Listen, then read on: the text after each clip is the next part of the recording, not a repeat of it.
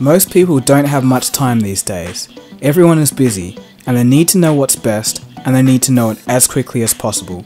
If you're sick of watching boring 20-minute reviews, tune in. This is a bullet review.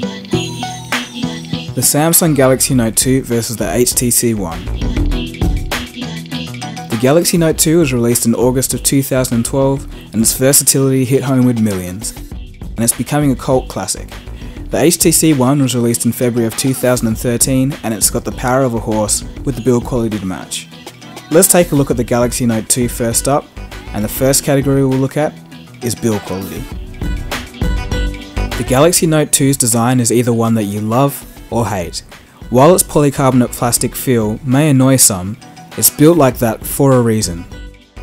You see, I've had my phone for almost a year now, and there's hardly a dent or a scratch on it after many bumps and falls and that kind of thing. The same can't be said for the HTC One though. In about the 4 months that I've had the device, it's gone through the same treatment as my Galaxy Note 2, but it's suffered many more chips and dents. If you're careful or have a case, there's nothing to really worry about, but I'm just being realistic. Not everyone out there is going to babysit their phone. That being said, it's probably the best feeling phone I've ever held. So let's see the score. The Note 2 gets a 6 out of 10 and the HTC One a 7.5. Points were deducted for fragility. Let's talk about the audio. Obviously the HTC One has an advantage of the front-facing dual speakers with a dynamic EQ named Beats Audio. It's loud, crisp, it's definitely the best speakers I've heard on a smartphone. The Note 2 speakers aren't bad either. They're the standard run-of-the-mill rear mono speakers. They're loud too, but just not as loud. When placed on the table, the speakers are slightly raised and it reflects the sound outwards. It's excellent for casual listening. The HTC One gets a 9 out of 10 and the Note 2 gets a 7 out of 10. Let's take a look at the screens. You're looking at 268 pixels per inch on the Galaxy Note 2 versus 468 pixels per inch on the HTC One, and 5.5 inches versus 4.7 inches respectively. There's no doubt that the HTC One screen is sharper, super clear, has better color balance, and better outdoor visibility. That being said, the Note 2's screen size is irresistible. It makes working with everything a whole lot easier, and there's just more to see at a given glance. But if we're strictly speaking about the screen, that's just not enough here. The HTC One gets an 8 out of 10 and the Note 2 gets a 6 out of 10. Let's talk about productivity. With split screen, real-time multitasking, pop-up browsers, and a pop-up video player as stock, combined with a stylus with more built-in functions that you can poke, a stylus at, the Note 2 is in a league of its own here. And the HTC One just becomes another phone in comparison. The Note 2 receives a perfect 10 here, and the HTC doesn't come close in this department, and it gets a 5 out of 10. Let's move on to something that's critically important: performance. With the HTC One, everything is about speed. Every little detail is just plain quick. Consider the simple action of waking up the phone.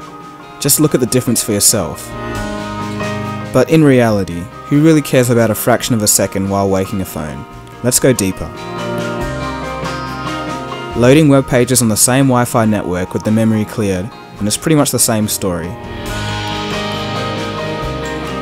HTC's scrolling algorithm is extremely fluid, and the best I've seen on Android.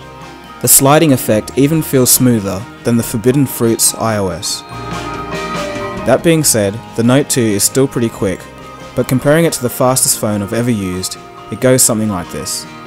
The HTC One gets a 9.5 out of 10, and the Note 2 gets a 6.5 out of 10. HTC has done some serious optimization here.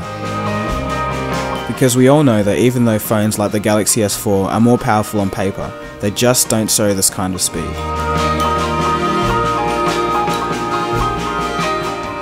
Most people want to know about battery life. Let's talk about it. Now, once again the Note 2 comes into a league of its own here. It can easily get you through a day, and you can have no problems chilling with 2 days of battery usage under your belt. It's simply a modern marvel with a 3100 mAh removable battery. It's a godsend for power users. The HTC One, on the other hand, doesn't receive my nod of approval. With a 2300 mAh battery, a full day of usage is doable if you're not careless, but you do find yourself getting a little worried at the 30% mark. Couple this with a long charging time, and it's not the prettiest picture.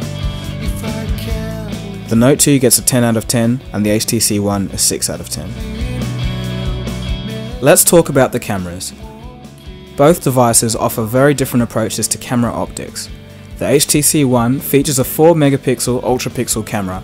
It offers good low light performance, but it's still a bit hit and miss. The low pixel count makes pictures lose some of their sharpness when zooming in. Pictures are generally fine when viewing them on a smartphone or a PC, but not anything bigger than that. There's also the HTC Zoe mode, which acts as a little video and multi-photo snapshot of your favourite moments in life. There's a whole host of extra features like HDR, panorama, scene modes, filters and effects, and 60 frames per second video recording, and much more. What the HTC lacks in pixels, it definitely makes up in video quality. The Note 2 offers much the same in terms of camera options, but throws in a few extra things such as 1/8 high-speed video recording, smile shot, buddy share, and the like. Both phones score an 8 out of 10, and you'll definitely be satisfied with either camera. Okay, so we're almost there. Let's wrap this thing up. Some quick extra points. These are both phones after all, so how's the call quality? I can say call quality is quite good on either device, except the Galaxy Note 2 was slightly louder. On a side note, people often complain that HTC devices are very slow to get updates. Well, I live in Australia. That's right, Australia, all the way out there in Perth, which is in the middle of nowhere, and I got the Android 4.2 update pretty quickly. Here we get our phones about 3 months after everywhere else, so that's actually pretty good. Alright, so the very last area, value. Value is very important these days, so let's check it out. The Galaxy Note 2 16GB model runs for about 550 Australian dollars, while the HTC 32GB model goes for about 750 Australian. Taking into account the unbelievable battery life, amazing productivity potential, and expandable memory, the Galaxy Note 2 is still a very attractive choice for those looking to get more bang for their buck. On the other hand, if you want a ridiculously fast phone with a great screen, sound, and design, and really don't find yourself taking notes that often, the HTC One will make more sense for you. So the score? The Note 2 gets a 9 out of 10, and the HTC One gets a 7 out of 10. If you're one of those people that can't deal with the "it depends on you" conclusion, here are the final results. The Note 2 gets a bullet score of 78.1%, and the HTC One gets a flat 75%. It was really close, but the Galaxy Note 2 takes it by a hair. I know there's going to be a lot of fighting and controversy in the comment section, maybe some riots and bombs, but which phone do you like better? You may have an HTC One or Galaxy Note 2. I'd like to hear your opinion in the comment section below.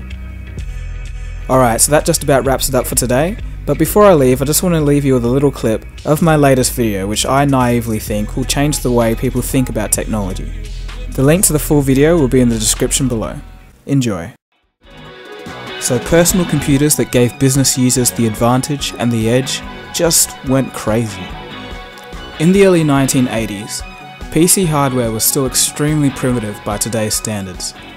This is a hard drive from around that period. Just take a look at it. It weighed about 250 kilograms and cost tens of thousands of dollars. Well, it probably stored all of the world's information, right?